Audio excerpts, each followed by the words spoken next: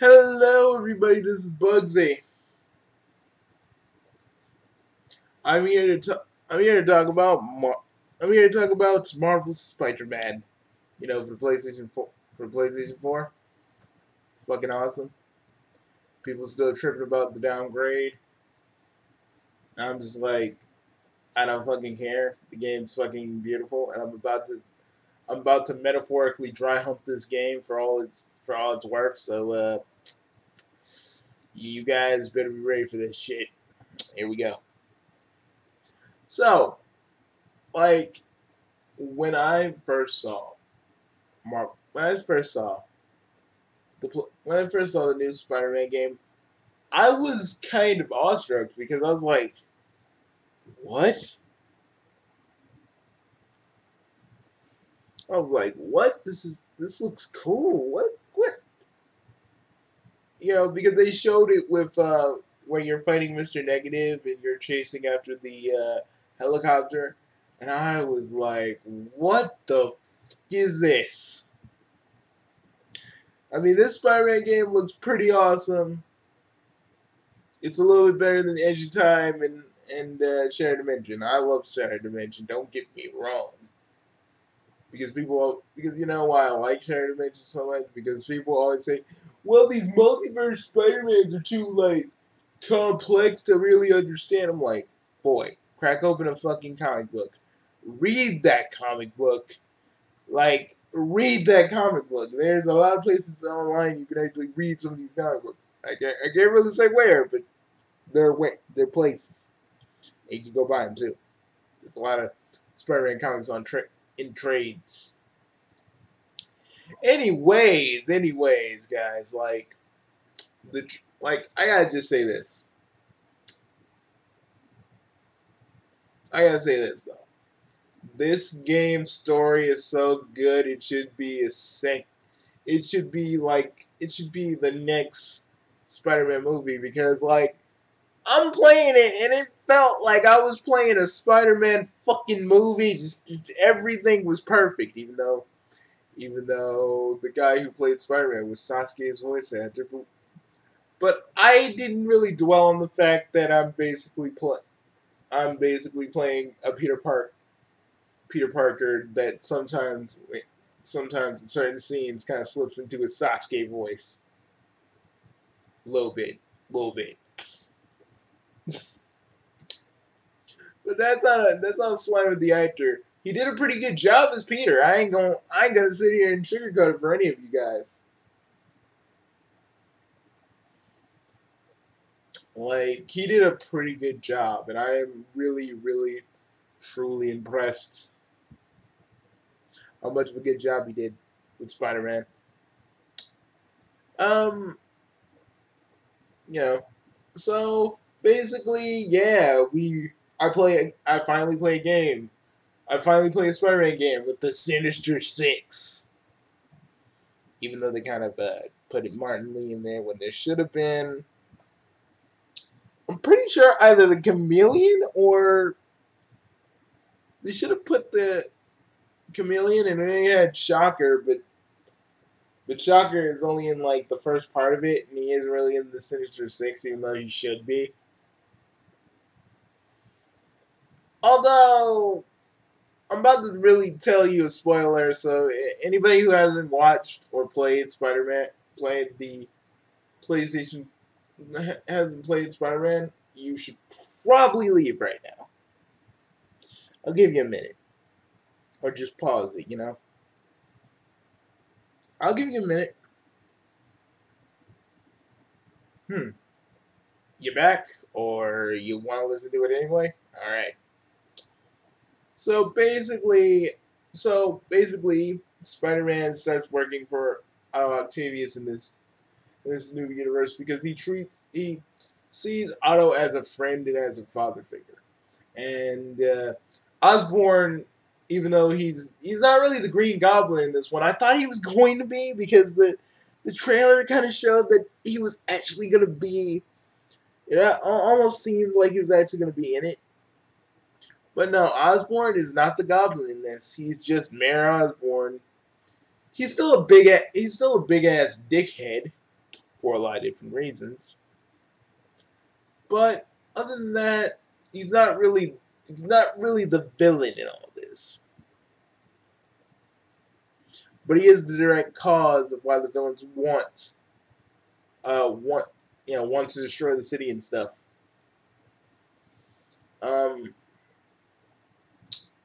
But yeah, there's some stuff in this story that is so good, and I know it's a spoiler, but I'm thinking of pulling back because you guys need to experience it. I can tell you about it, but y'all need to experience it, and maybe like give me a few days, and I'll really talk about the ending.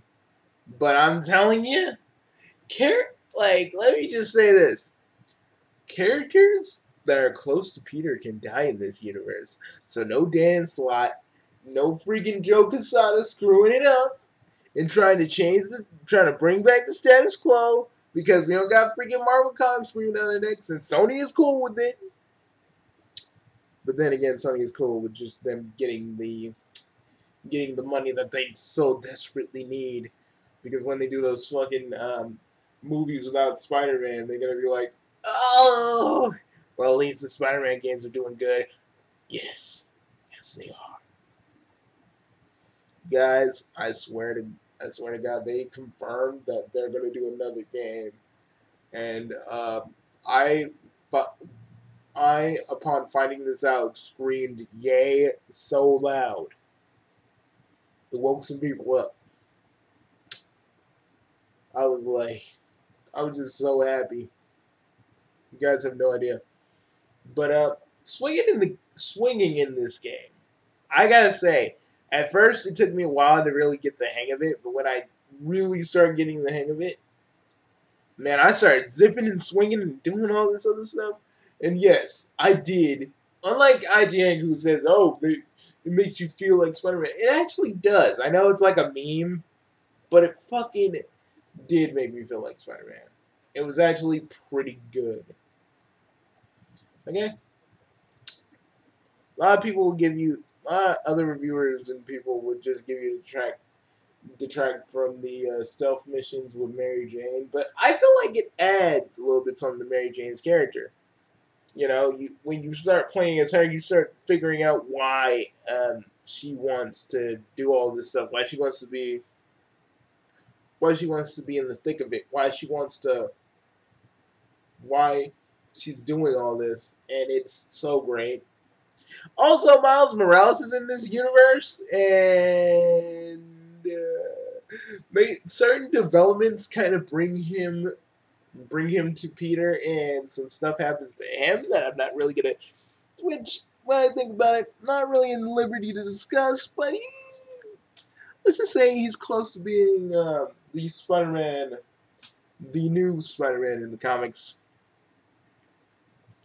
Which means two can either, because people are like, but Spider-Man people were like, Spider-Man will have to die. Miles is gonna be like the new Spider-Man. It's a possibility that Peter could die, but I feel like in the next game, Peter is going to train Miles, and they're gonna kind of have like a sort of Batman and Robin kind of thing. And I would like to see more of that. The missions are cool, and the fact that you do these missions, do all the various missions, and you get the suits.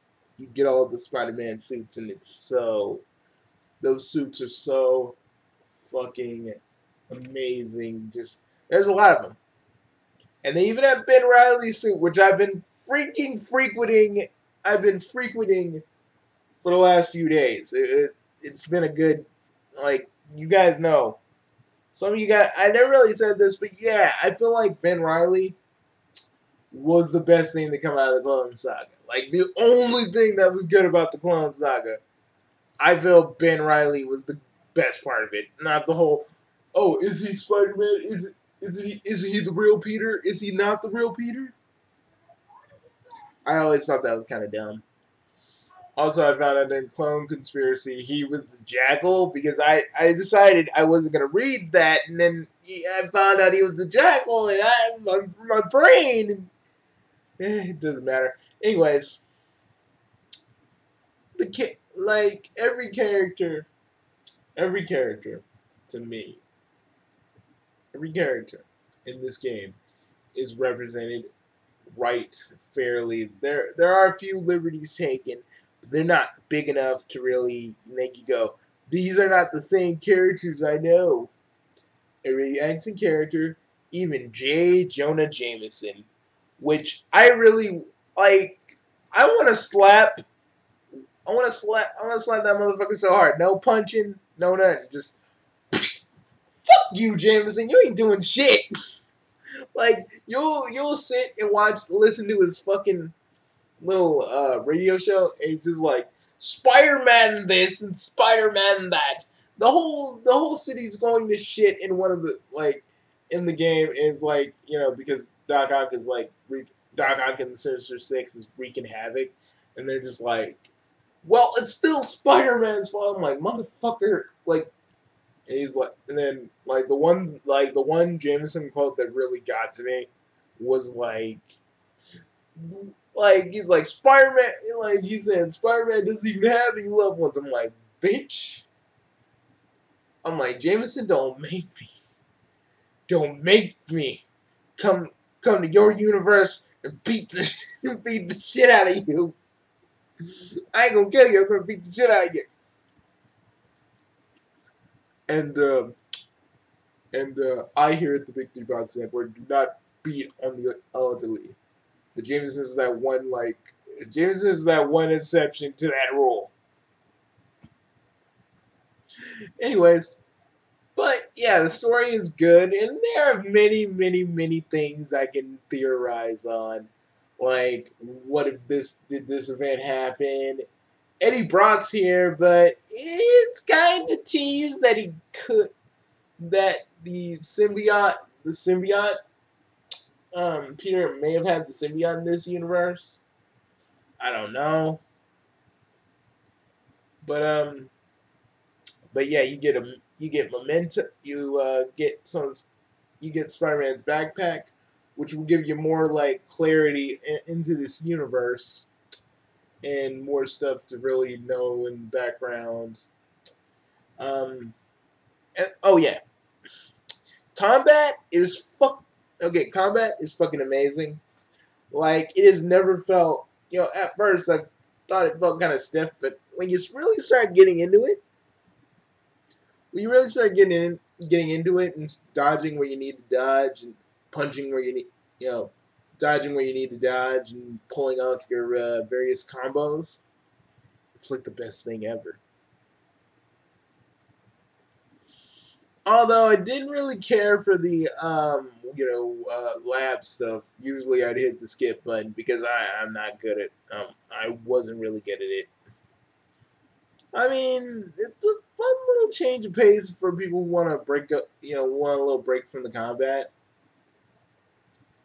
Like the stealth missions are with Miles and Mary Jane. It's like that. It's actually pretty. Again, I don't mind the stealth missions because it just adds to Mary Jane and Miles' character. You see what they do when Spider-Man isn't around. And I love that. I just love more character development to these characters, especially since this is a new universe and we get more character development. So yeah. Also, there's a little bit with Harry being in Europe, but we don't know if he's really in Europe. But yeah, there's a lot of stuff in this. I like the gameplay, the story, and I really did love the visuals. Even though people keep saying it's been downgraded, I'm like, I don't care. I'm enjoying this. I'm sucked into the story. I'm enjoying the gameplay. The story is fucking good. There's no Dan Slott, no joke. Decided to fuck it up. I'm just enjoying it. I'm enjoying everything. And Insomniac games. I feel like Dan Slott can learn a few things from Insomniac. because they're fans, but they don't let their fanboyishness screw up the story. And it's so the story is so great and so interesting and so in some ways kind of unexpected in some ways. And I know I'm just dry humping the story to death here, but it's a good one. It's good.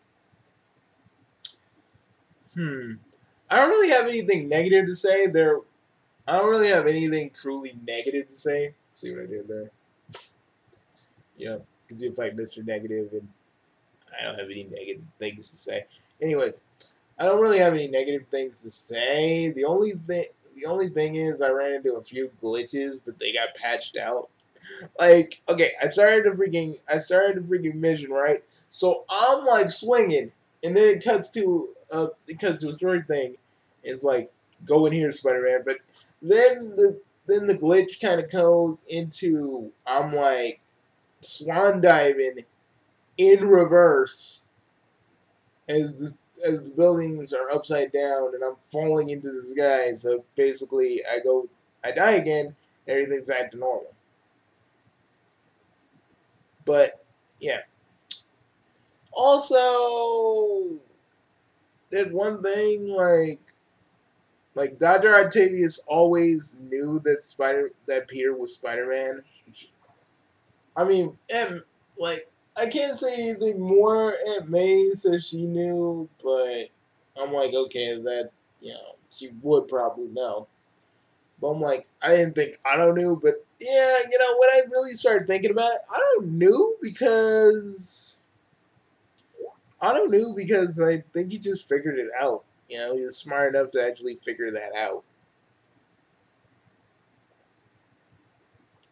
I think that's why he warned him, but still, it was actually a pretty good game, pretty good combat, pretty good story. Visuals were on point. Characters were acting like themselves, not some dark, gritty mess like certain other properties that deal with superheroes. Nothing dark and gritty that made these characters not like what they're supposed to be. And it was done with some love from a bunch of people who really wanted to do a Spider-Man game that were fans of Spider-Man, and I really appreciate it. And I can't wait till the next game, guys. Those post-credit sequences just have me thinking, and I don't do a lot of theories, but when I have something I really want to latch on to, it's there. Oh my god, guys, oh man, I'm telling you, this game, if you don't have it now, if you guys are still on the fence about Spider-Man, like, it ain't good, it don't look like it did in Spider-Man 2, who cares, guys? Just try the game. Try it. Fuck, if you guys got Gamefly, if that's still around, if you got Gamefly, fucking get this game, play it for a few days, and tell me you don't want to buy it.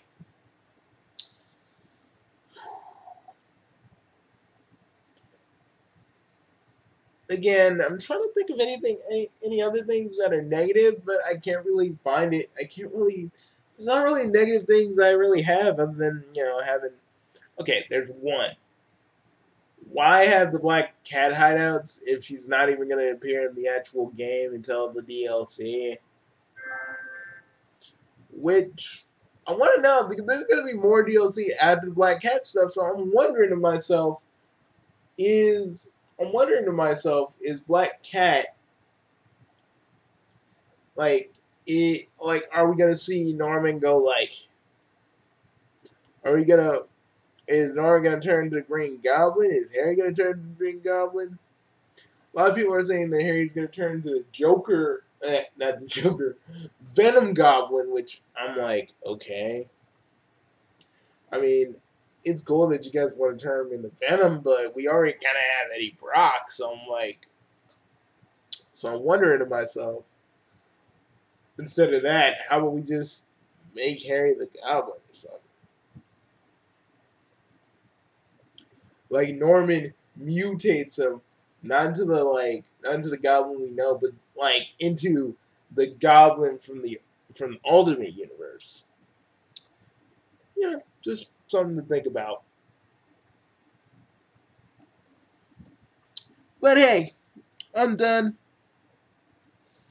Also, also, folks that keep folks that keep doing all the like Spider-Man photo stuff they keep seeing on my feed, keep doing it. It's fucking, it's amazing and funny. It's amazing and funny all at the same time. Bugsy out. I hope you enjoyed this review. Even though my ratings really don't fucking matter in the grand scheme of things, I give it a 10 out of 10.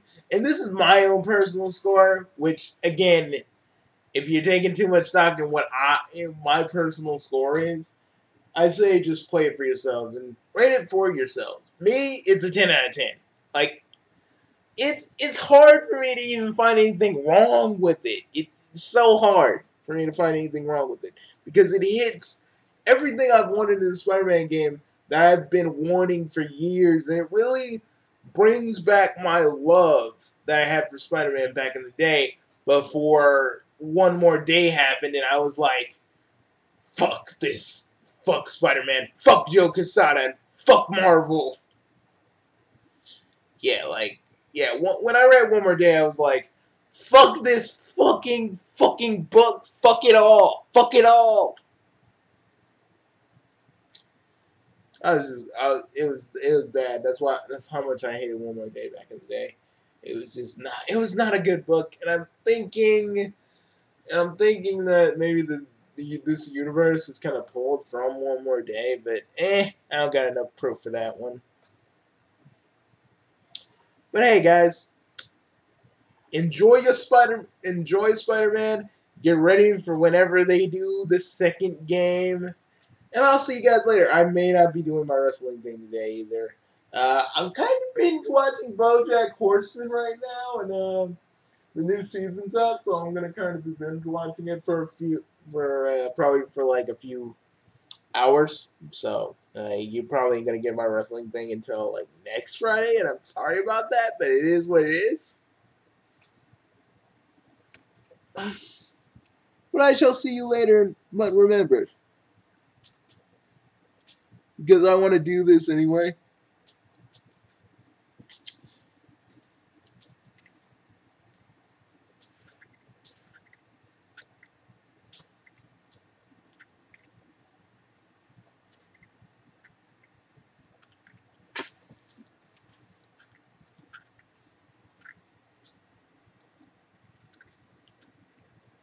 Nah, we're not doing that one.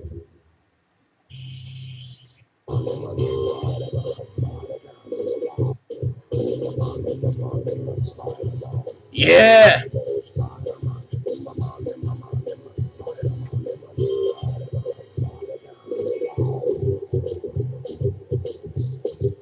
Because I'm telling you, they used all the Spider-Man games as the base, and I'm telling you, there's a lot that they pulled from every Spider-Man game, including this one, but mostly for the costumes. I'll see you guys later.